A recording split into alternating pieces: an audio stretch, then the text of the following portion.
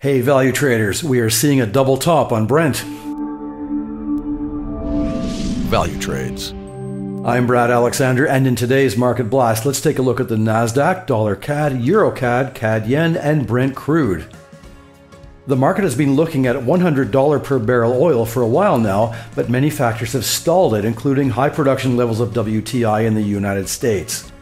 On the technical side, we are seeing a double top and bearish indications from the stochastic oscillator and the signal line exiting the histogram on MACD on the daily chart. This pause on the price of oil and a bad Canadian GDP report had a very negative effect on the Canadian dollar. Dollar CAD was the worst affected, and we see the stochastic oscillator very overbought.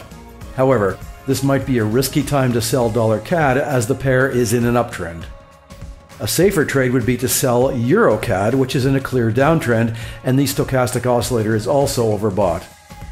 Another opportunity exists with CAD yen in the opposite direction, as price action has bounced off the lower trend line in an uptrend, and the stochastic oscillator is oversold and turning up.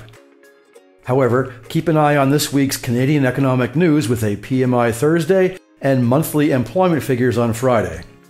Of course, this might be overshadowed by the US non-farm payrolls at the same time. As well, this week we have interest rate decisions from both Australia and New Zealand.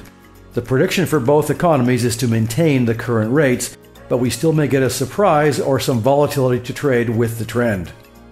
As far as trades today, we have the same situation on Euro-Aussie as we have on EUROCAD, with price action bouncing off the upper trend line and the stochastic oscillator being very overbought.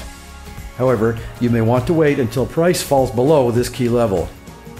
The NASDAQ opened higher today based on the US Congress avoiding a government shutdown over the weekend. This caused a price action gap, so we will keep an eye on this.